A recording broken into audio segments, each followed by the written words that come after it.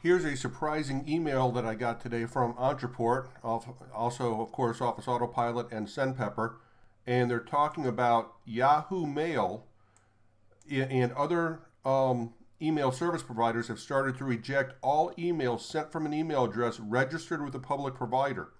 This means that if you are using as your default from address something like yahoo.com or Gmail or AOL or Outlook or Live or MSN.com or Cox.net, you may have your email rejected.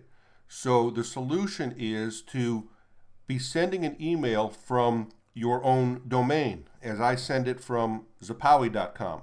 All right, so you'll want to have your own website, your own domain, and be using your email from there. Now, as an aside to that, a long time ago, Office Autopilot and others started limiting their deliverability, and they won't let you use public names like info or sales or something like that at your company. So you really need to be sending something from you as an individual, is what this is all coming down to.